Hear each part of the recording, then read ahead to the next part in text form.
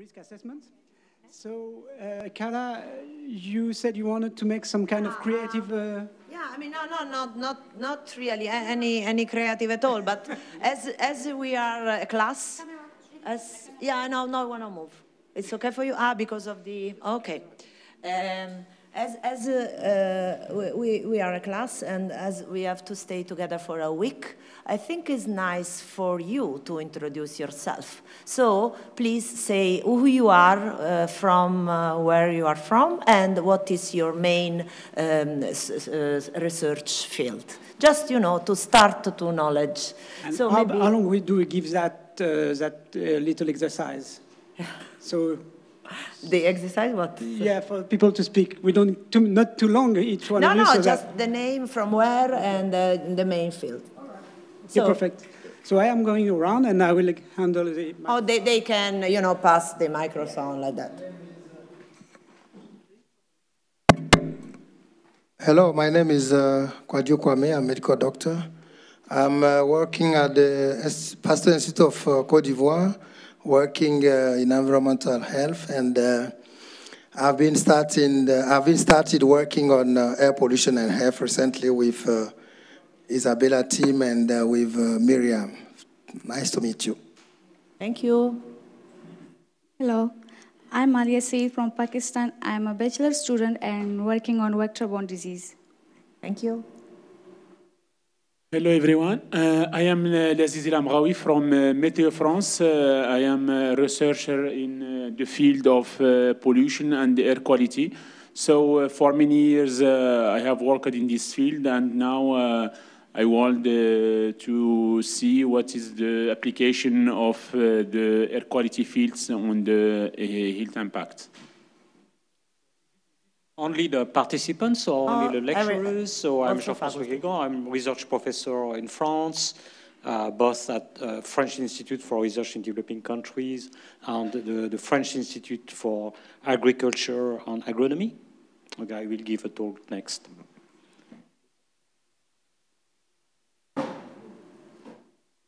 Hi, I'm Miriam Rad. I'm assistant professor at the Faculty of Health Sciences at the University of Balamand in Lebanon. I work on the effect of air pollution on health, and I will be presenting the study on Beirut on Thursday. It's Raymond Haj. I'm an instructor at the same faculty, same university. I'm currently a PhD student. My project is about air quality, indoor air quality actually, and health effects. My expertise, I come from a microbiology background. Good afternoon, everyone. My name is Ali Srour. I come from Lebanon. I work at the Lebanese Atomic Energy Commission as a researcher at the Accelerator Laboratory. One of our topics is we use IZAP sampler to collect the aerosol samples, basically 2.5 micrometer. We work also on archaeological samples and some other environmental samples. Thank you. Thank you. Hi, I'm Elena De Angelis. I'm from Italy. I'm an environmental engineer, and I'm a PhD student in technology for health at the University of Brescia, and I work in the environmental control system group in the mechanical department. And my research field is the use of integrated assessment modeling to evaluate the effective air quality policies. Hello everyone, I'm Praveen Kumar from Patna, India, and I am working as a postdoctoral fellow there and my area of research is climate change, its impact to climate-driven vector-borne diseases. And I basically do deal with the climate models and simulations and climate-driven disease modeling. Hello everyone, myself Sadaf Fatima. I am from Delhi, India, and I am working on the topic atmospheric aerosols and associated human health effects. Thank you. Hello everyone, I'm Atar Singh from Agra, India, and I'm working on physicochemical properties of atmospheric aerosols and its impact on climate as well as human health. Thank you.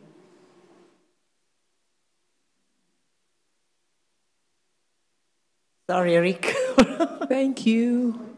No, just My name is Hannah Efum from Ghana. I work with the Ghana Atomic Energy Commission, and I'm involved in air quality dispersion modeling as well as monitoring. And we're also involved with the application of the XRF as well as accelerator and the reactor for profiling of elements. Thank you. Good afternoon. My name is Bethel Mutai from the Department of Meteorology of the University of Nairobi. I'm a meteorologist by training with research implications in remote sensing and air pollution. Just finished my PhD on the linkage between climate change, air pollution, and respiratory system.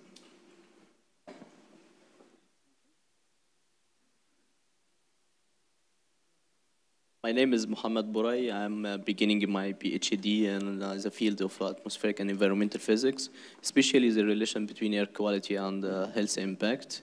This study will be in Cairo, in Egypt. Thank you. Good afternoon. My name is Mustafa Nazir, Assistant Professor in the National Research Center in Egypt. My field of research is astrophysics. And recently I am redirecting to the health impact and its relation with climate change.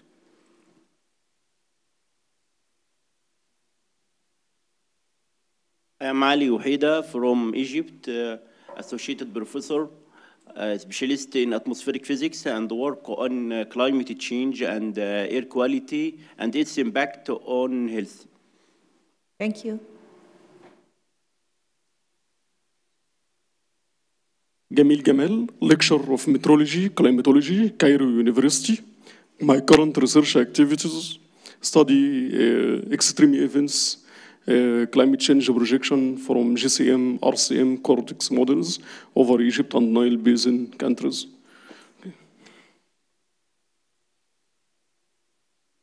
Hi. My name is Urnita Spasova. I'm Assistant Professor at the National Center of Public Health and Analysis in Sofia, Bulgaria. My background is climatology from Geography Department of the University of Sofia, Geology and Geography faculty, and I'm interested in climate change and public health issues. Hello, everybody. My name is Cyril Mezwe. I come from Cameroon. I'm working on air pollution, particularly urban air pollution. And now looking how to relate urban air pollution to health. Okay, thank you. My name is Komkwa Bienda. I am assistant professor at the University of Chang in Cameroon. I am working on climate variability, especially my research has to do with the impact of anthropogenic aerosol on climate variability over Central Africa. Thank you. Hi, my name is Sarah. I'm from Iran, and I work at the Air Pollution Forecasting Department of Tehran. Hello, my name is Mariam. I'm from Iran. I'm a PhD student in remote sensing and GIS, and we use them as a tool in environmental monitoring. Hello, I am Madhav Giri from Nepal. I teach in Tribhuvan University there in Kathmandu, Nepal, and my background is environmental science. Thank you.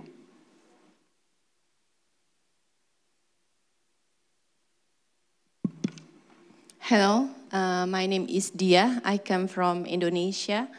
I'm a researcher from National Nuclear Energy Agency of Indonesia, and I'm doing a research on the application of nuclear analytical technique in the chemical composition characterization of airborne particulate matter, especially in PM 2.5.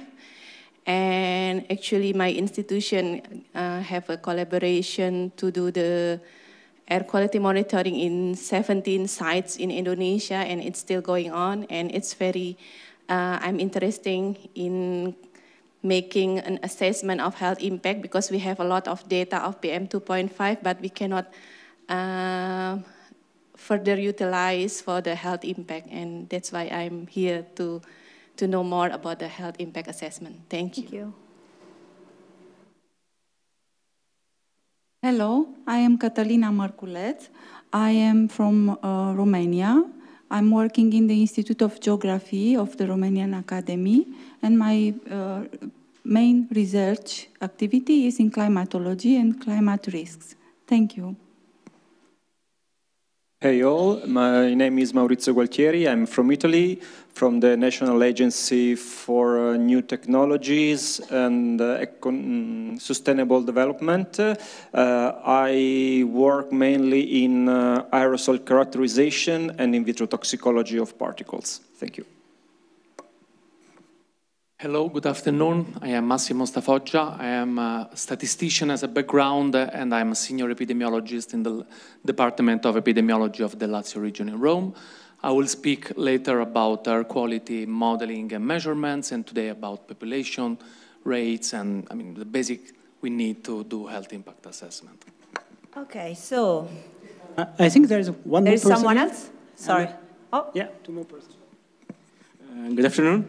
I'm Benchif Abdel Fattah from Morocco, from National Center of Energy Sciences and Nuclear Techniques. I'm interested on application of nuclear techniques for characterization of aerosol in urban cities. And then I worked actually on the use of modeling tools for forecasting the behavior of aerosols. Thank you. Good afternoon. I am Dr. Ramiz Shubar from Iraq. I am Chief of Physics in a refinery, and I also give lectures in Al-Mustansiriya University in Baghdad. Last year, I finished my PhD in South Korea. I work in air pollution and modeling of air pollution, and I used a very complex model named CalBAF. After 6 months, I control on this model. Okay. Thank you, Fanny. There's one more person. Clara? I think, and the last, but not the least, as we say. Another continent.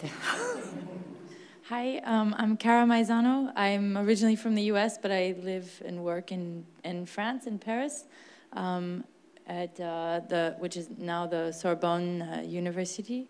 I work in environmental epidemiology, focusing mainly on air pollution and health.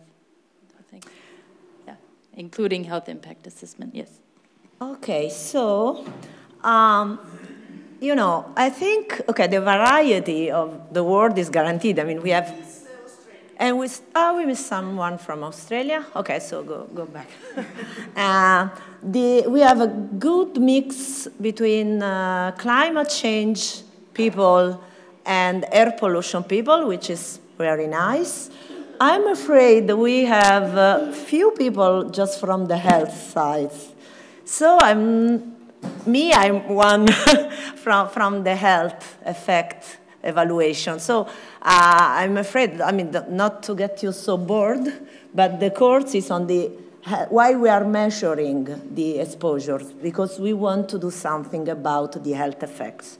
So it's important. My talk will be brief, let's say half an hour, because I want just to summarize and maybe start to introduce some definition, because it's important. And then you will have other specific lessons on one of this topic. It's important to understand the base, because otherwise, as we use, and sometimes there is not so clear when we are talking about epidemiology, when we are talking about health impact. So I want to try to just to start and try to define. As I told you this morning, I'm an environmental epidemiologist working in Rome, both on environmental studies, but more recently on the health impact studies, especially on air pollution. You will see a lot of examples coming from the air pollution, but the importance is to understand the methodology. Then you can change the exposure, and but all the other stuff will be like the one we are going to present. Okay, what are we talking about? Let's say that we have an exposure. This exposure can be a chimney, so an industry, or can be noise, as Isabella told this morning. This is Rome. This is the acoustic map of the noise, traffic noise in Rome, in Italy.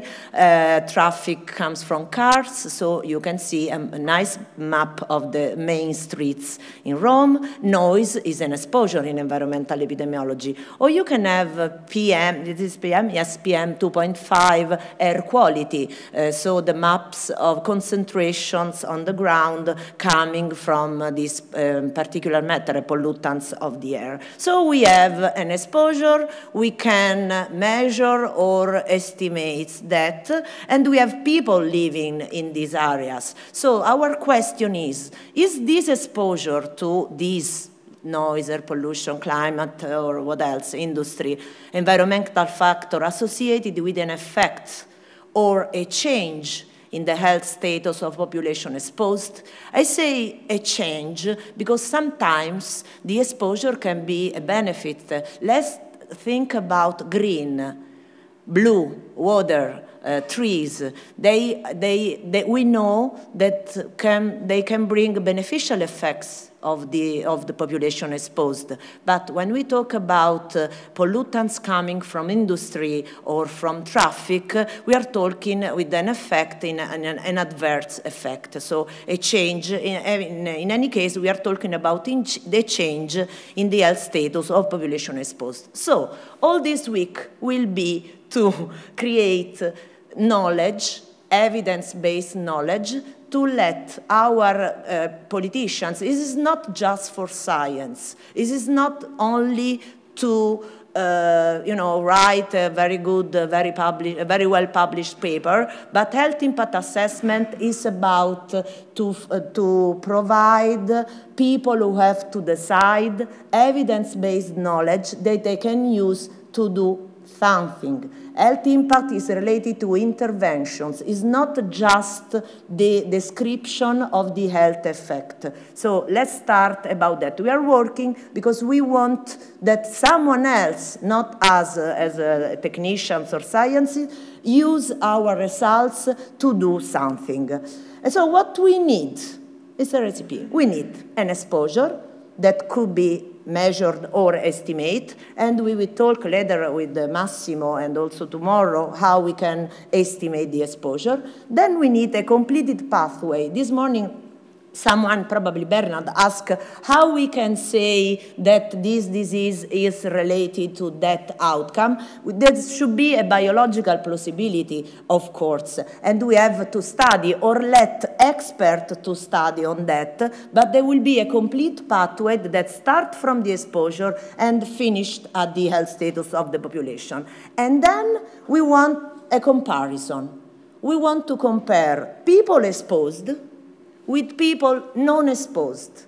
So if in this comparison, people exposed have higher rates of mortality, morbidity, drug consumptions, which, I mean, you can choose the outcomes depending on the data that you have, but if the exposure is related to the outcomes, we will find a higher increase of the morbidity or mortality status in the people exposed. And then this effect should be plausibly related to the exposure. Otherwise, we are doing, garbage, not science. So at the very beginning, we should have a hypothesis that we want to test. And how can we assess exposures? I'm not good. I'm not a technician in exposure. The majority of you in the audience are better than I. So you probably can agree with me in this table that put in a higher, in a scale, starting from the best, which is the biomonitoring. Because if we found in the human body, fluids, blood, nasal fluid, something that is exogenous, that we cannot have biologically in our body. It comes from the external. So the biomonitoring is the perfect exposure assessment study when we want to define the individual exposure of a population. Because for sure, they are like monitorings. There are people living in an area with an industry or with a high level of air pollution. If we found in their body metals or dioxin or whatever you want to test, that's the best way to define the exposure. But biomonitoring studies are very expensive. We need a lot of money. The sample size is an issue and is related to the amount of money that you have. So it's impossible to biomonitor a whole population. So we have, you know, decrease the validity of our study. And we can measurements. We have by routine monitoring the air quality of, let's talk about air pollution as an example. We can estimate, and Massimo is going to explain how, and we can use at the very end, but it's not so bad. If you don't have anything else, it's nice to start a study asking people. Sometimes also other kind of science, such as, I don't know, focus group or social science can be important if you don't have data. Because we know that people from US has also people coming from the north of Europe. But me, I live in Rome, in the Mediterranean basin, and I can tell there is some differences between USA and South Europe, and then to Africa or East. So it's good to have data and to work hardly to collect data, to, you know, to let your data become every year better and better and better, so you can use them in future. So exposure, and we will have plenty of lessons on that. Biomonitoring is a definition. The definition is the concentration of biomarkers in blood or urine. It's the perfect indicator of human contamination. And we will have a specific lesson on human biomonitoring and another one on plants and ecological biomonitoring. Why we want? Because we know for sure that the contamination of soil, of plants, of animals can act with the human body through the food chain, because we eat vegetables coming from that contaminated soil, we can drink water with some contamination, and we breathe. So everybody can enter our body and produce an health effects, and that we want to estimate. Exposure assessment, we can start simply with monitoring, but we will have nowadays the knowledge is extremely enhanced. Massimo, in half an hour we talk about satellites data to define the exposure, and also sensor arriving at the data fusion, which is the new frontier of the knowledge in exposure assessment, but also the estimation, the dispersion modeling, because we can, using the models, and we will have the tomorrow day dedicated on how you can use dispersion modeling, because there are a lot of materials for free from the internet. So you can, you just have to bring your own data, but you can use meteorological fields available in the data sets that are for free, and it's easy to obtain, and we will talk tomorrow about that. But how, I mean, the general idea is that we have an emission source, can be a chimney, can be an area, let's talk about waste, for example, waste disposal sites, and we can follow the particles through into the atmospheres. The particle starts to react with other particles, transforming something else. Everything depends of meteorological conditions and orography. And so we can how are we saying that? Because at the end, these particles emitted from our source will end on the ground, and in the ground there are people living, so we can provide in our research a concentration, a quantity, an amount of particles that can be measured and can be associated with people using, for example, the residential address.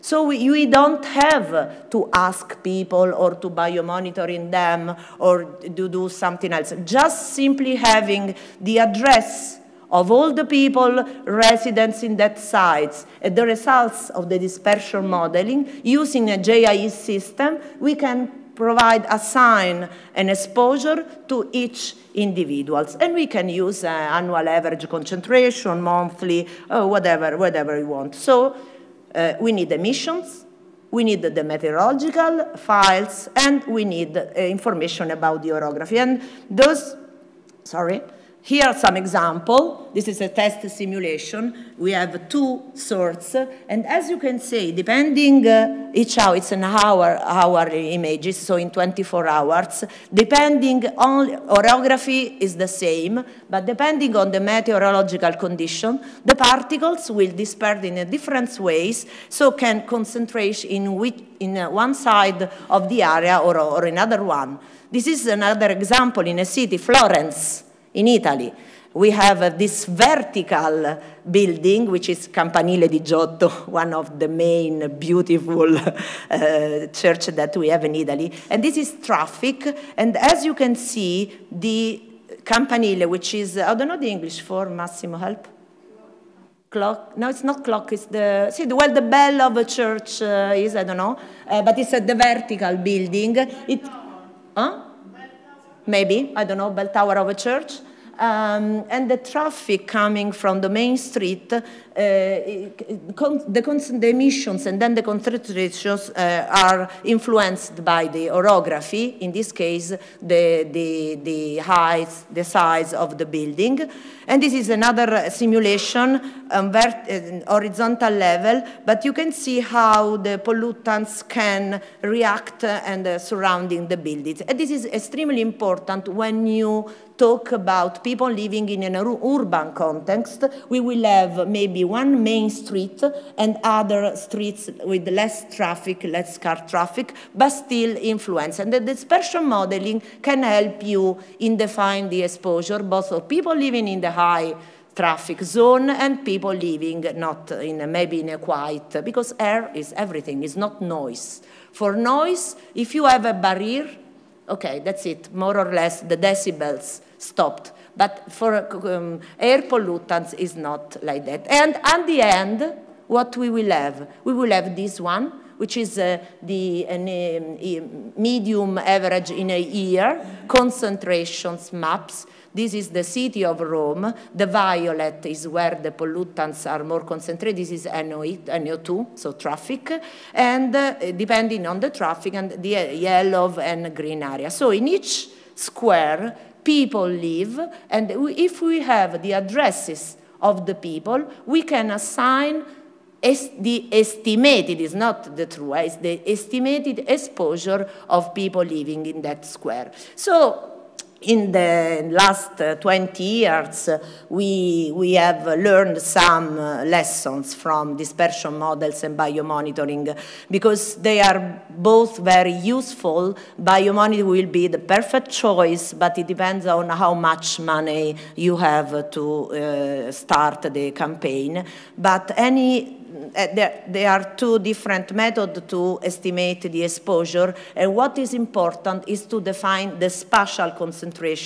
People living in violet are more exposed than people living in green. So it's something that you can tell. I mean, they are differently exposed, which is important for epidemiology, because we need the contrast, exposed and not exposed, to define if these pollutants is related with health outcomes or not. And very important, biomonitoring reflects recent exposures. So if we start a biomonitoring campaign and we found maybe a high level of metals, cadmium, or I don't know, arsenic in the urine of people, this is a very recent exposure, let's say 3 up to 6 months, not more. And it's important. And the human contamination come mainly from the food. Some other definition. Global burden of disease. This morning we look at some results, but what is it exactly? It's an amount. Is it the magnitude of the impact? Because in blue we have the exposed and the not exposed, the attributable effect, the risk, the extra risk is, you know, the red part, which is completely attributable to the exposure, which means that if we remove the exposure, we cannot tell difference between exposed and unexposed. So that this is what global burden of disease want to indicate, the magnitude of the impact of the pollutant. I'm sorry if I'm boring you with very, very easy definition, but I think it's important for those who maybe are not familiar with the definition to listen. And this is a global burden of disease 2010. Now there is another release, more recent. But just to say that ambient air pollution is one of the 10 risk factors for the health of people. The global burden of disease means globally, considering all the factors coming from environmental factors and not environmental. For example, in the first row, we have high blood pressure, which is the most heavy determinants of the health of a person. Then we have tobacco smoking. Then we have alcohol use. Individual risk factors are the first 3. And we can do something because we could don't smoke, reduce the alcohol consumption, do sports to decrease the high blood pressure. But what about air pollution? Individually, what we can do is something that we cannot do. I mean, we have to breathe. So it's something that someone else, let's say the politicians or people who take decisions, have to do. But just to say that ambient particulate matter pollution is one of the first in the first lines. So global burden of disease is the amount. What is health risk assessment? It's a process that we use to define the toxicity of an element. Is there a relation between this element and the risk for health of people involved? It comes from, at the very beginning, was related, this is the first USA EPA definition, and was related to chemicals. So the toxicity of the chemicals. We can use the risk assessment formula to define the risk for a lot of cancer, and this used also for radiation, for nutritional factors, for socioeconomic factors, and mainly on cancer is a process. The objective is to estimate toxicity, and is a tool for translating the findings of research into science-based risk management. Risk management, what we can do to reduce the exposure of the population exposed. In occupational epidemiology, for example, this is a very common practice because we want to reduce the level of this toxicant element because in order to prevent the health status of people exposed. So it's a process, start from the hazard identification, then the exposure assessment. You will see a lot of GIS examples because everything is, in practical, is a GIS-based approach. Because our goal is to define if there is an association between an exposure and an outcome, and then we can calculate the number of attributable cases, as Joss explained this morning, for climate and air pollution, and we can talk of years of life lost, or dailies, or attributable mortality cases, and that's it. So anyhow, this is we are talking about a scientific process. So we need the protocol. We have to take into account a very well-defined hypothesis at the very beginning, because through our process, we want to answer that question. And risk assessment depends on the amount of chemical in the soil, water, or air, and the contact. To be a toxic, there should have been a contact between this particular element and a human body. Epidemiology, my field. Again, the aim is to estimate the effect of exposure of interest. So this is a chimney, people living around. This is a real example that we perform in Italy. The dots, black dots, are the residential address that we ask at the municipality. So they provide a very nice file with the address, with all the change of address, because when we talk about 20 years, 30 years, 40, 70, I mean, we are talking about the general population living there. We can take into account also of address when they change address, because it's important. So we have the maps coming from the dispersion modeling. This chimney, you know, in orange and in green, you can tell some differences in exposure.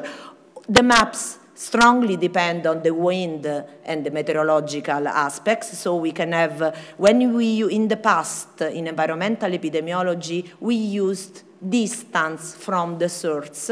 So we define a point, the source, and then radius 1 kilometer, 2, 3, 4, because the hypothesis is that living close to an industry is bad for your health. But now we know that everything, when we talk about pollutants in the air, everything depends on the meteo. So you can see that maybe the people living very close are less exposed than people living so far. And that's something that now we can tell because we have the availability of the dispersion model. And how we can tell that that this industry, those chimneys are an hazard for the health of people, because we will have people exposed and cases, I don't know, lung cancer among them, and people unexposed and cases, lung cancer, because we have to take into account that all the diseases have multifactorial determinants. So you can have lung cancer both because you smoke, and you live close to the industry, and you have an occupational job, a risk at the occupational level. And so we will have cases among the exposed people and cases among those not exposed. And the epidemiology is very simple because it's a comparison. We put at the numerator the number of cases coming from the exposed, and at the denominator the number of cases. So simply, it's algebra, it's mathematics. Simply comparing this ratio. If this ratio is higher than 1, it means that we have more cases in the exposed people. And the opposite if it's so. We can tell very easy. Well, I mean, it's a PhD, 10 years, but just to understand the principle is a comparison. So in epidemiology, what we don't have to be wrong is in the exposure. Because if you failed to define very well the exposure, we can do, provide wrong messages. And the ambition of all the epidemiologists would be to measure a causal relationships. So we would like that these determinants has been the major causes of the disease that we are measuring. This morning they said what are the organs, and Isabella explained very well that when we talk, for example, of particular matter, the PM2.5 or the ultrafine, they are so small that they can go directly into the blood, and we can have damage of all the. But Isabella already explained this morning. And also when we are exposure. Now we know that we are exposure at all steps of our life. Even before be in a very, very early stage. Okay, so the goal of epidemiology is to assess relationships. We want to have the perfect curve, the increase of the exposure. We observe an increase of the outcome. But not always the relationships is so clear. Those are examples coming from the study, our study in Rome. You can see, I'm not going to explain, but just to say that relations sometimes is not clear, is difficult, the interpretation is difficult, and just to told you that we need a comparison also with other groups internationally that maybe are working on the same topic, so we can compare if two different studies, very well conducted, big cohort, say the same, maybe is something going on. So that's not, we would like the perfect exposure relationships, but sometimes it's not like that. And we can use short-term or long-term effects of air pollution. We can use a lot of outcomes depending on what we have. Because sometimes if you have only mortality, okay, let's go, that use mortality. Now there are a lot of other outcomes that can be used. For acute effects, usually the study are temporal differences. When in a scale of 1 year, 10 years, 20 years, we have a lot of information of the exposure, and we can see that maybe the mortality or the morbidity follow the patterns, just comparing. That is always a comparison. And also we can study chronic effects using the maps, the spatial differences in exposed and non-exposed person. So why we perform an epidemiology study? Because we want to provide this decision, and we would like to have them translated into intervention. It's not always like that, and I think you all agree with me. Now, health impact assessment is not the same as epidemiology, because in the epidemiology, we conduct a study, we measure the exposure, we provide the dose-response relationships. At the end, we will have a risk, or I don't know, attributable risk, but a number of the estimation of the risk. Health impact assessment use results coming from epidemiological study. So we don't have to start a cohort study, because in epidemiology, the best study design is the cohort approach, because it's prospective one. We will be sure that the exposure and then the outcomes, because we are following the people in our data. But it's extremely long period, and we need money, because sometimes to conduct a cohort study, even a retrospective one, it will take 1, 2, 3 years, and sometimes we don't have so much time to take a decision. If an industry is killing the people living nearby, they prefer to put money for an epidemiological study in order to postpone the time of decision. Because when an industry or the levels of air pollution are so high, the only thing that you can do to prevent the effect is to cut the emission, to reduce the population emission. So an action is needed, because how we can do individually. So, okay, and then IEHIA use epidemiological results coming from the study and can be used to compare the policies. If any.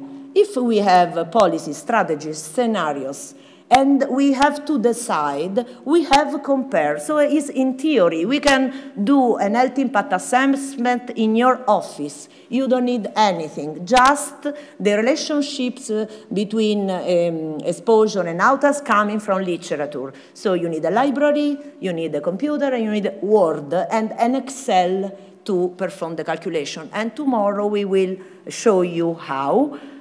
Skip. We have major steps, but at the important thing is that we need, number 4, available set of exposure response functions coming from epidemiology, so coming from other people's study. And number 6, the background disease rates of your population, because what you want is to calculate the extra risk due to your specific pollutants, starting from a background rates, because people is dying you die because likely it's age-related, you know, but you can have a cancer, you can die from cancer, but in some area of the world, these rates are really higher than expected. So what we want to calculate is the extra risk due to the environmental contaminants. Why? Because we would like to remove that part and, you know, let people to live as the natural history of the disease. And so we can calculate the burden of disease, so an amount. Again, same pathway. Policy, we want to compare policies. We need to know the emissions, the concentrations, the map. Emission is what is emitted in the pollutants. Concentration is what is a ground level or where you want. And using exposures coming from the literature and calculating above the background disease rates, you can have the health effects and the impacts that you want. Finally, that's my last part, integrated environmental health impact assessment, because we can estimate effects. It's a more complicated strategy. I'm sure someone will give you all the slides, so don't take notes, but I want you to go through the INTA-RISE project materials, especially the tool, because you can use the tool to calculate your own health impact assessment. The difference between health impact assessment and the integrated environmental health impact assessment is that this one is complex. Take into account both positive and negative effect. You can evaluate different scenarios, and we have people involved. Also, the stakeholders are politicians, scientists, maybe people living in that area.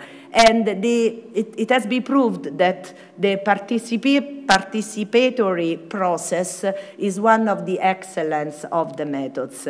So this is the framework. We need 1 month to explain, but we will talk about that for all the week, so don't worry. This is just the introduction. Again, the hypothesis test, the question is very important. And then also, sometimes I work not in an academia, I work in an institutional place. So I work from the government of my region. Sometimes they care about environment, not so often. And sometimes they ask me what we have to do. It's me, I don't know what you have to do, but they want help in order to create the scenarios, because they don't know exactly how they want. So our scope is to provide realistic scenarios. So we need a protocol. So please, also if it's not epidemiology, but we still need a very rigorous protocol, because we want someone else to replicate your results. And then there will be, I will have another talk at the end of the week, because reporting and communication is crucial. Because we don't, in this context, we are not going to report in a scientific paper. It will be a great literature. It will be a paper that everybody, the citizens, the politicians, all have to read. So the language should be extremely different.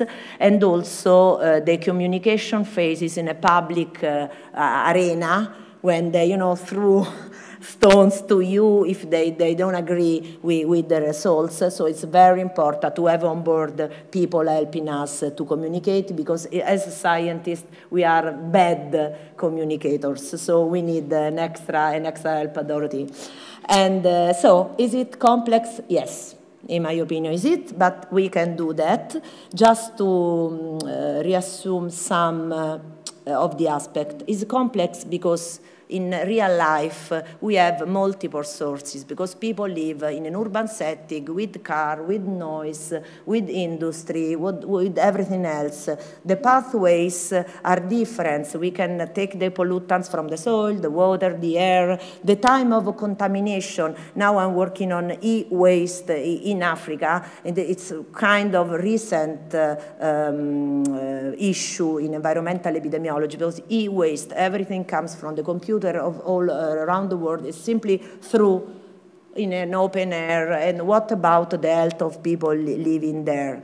Population size is an issue, and justice. Please take into account always that the environmental justice is an issue in this topic because when I say poor, I say less educated mostly. People have to live close to this place because the price of houses are less. So they have no choice. They have to stay there blocked. And this is important. If you have an amount of money, you don't have to distribute in an equal way of the population, but you should put money where the need is more deep, that, you know, divided the cake in regular pieces. Occupational exposure. Sometimes people live in a bad environment and also have a very bad occupational, I'm talking about worldwide context, and you have to take into account the occupational exposure. And also, and last but not least, the environmental worries and media pressure, the opinions. Sometimes they start, you know, the rumors start and become bigger, bigger. Maybe there is nothing in that area, but they are so worried about that we, in any case, we have to reassure them. And so that's very important. When we talk as scientists, we are not talking about our own personal opinion. We should provide evidence-based results. That's important. I know that I'm really, excuse myself again because I'm saying maybe banal, but in environmental epidemiology it's really important. There is no room for the opinions. We need facts, evidence-based facts. So, is it a multidisciplinary context? Yes, it is. In this room, we probably have one person from one line. At the end, I put law because, for example, now in Italy, we are conducting an epidemiological study in environmental bad place because a court asked them, which is a mess. I mean, I don't want to talk now about that. And the discipline requires well-trained experts. That's why I'm really happy. Again, I say thank you to the organizers, I mean, including me, because even the education can be integrated. So we can talk each other and exchange our mood. So integration, the net. This is the Italian net, a little bit advertisement. It took a while to create this net. Now all the Italian people in environment and health are connected each other, and it's nice. I would like to create a network from this classroom because from now on we could participate in maybe in international research projects together. We will be nice. So in conclusion, a close collaboration of researchers, so the network is a must. I mean, no room for people of health sitting in the building and people from exposure, climate in one building, air pollution in another one. When we talk about climate change, air pollution should be in and the other way around.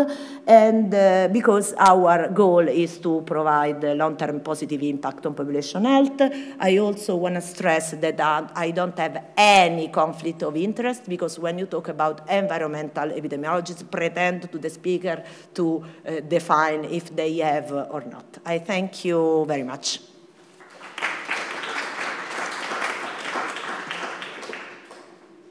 Thank you very much. Carla?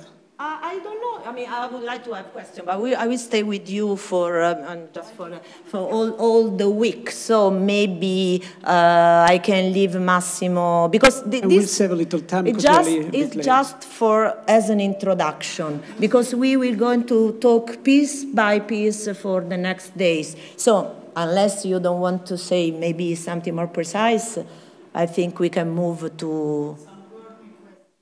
No, but not in the introduction of the course. So I don't like the course, can be. Okay, because... Well, let's go to Massimo. Massimo Stafoggia, please.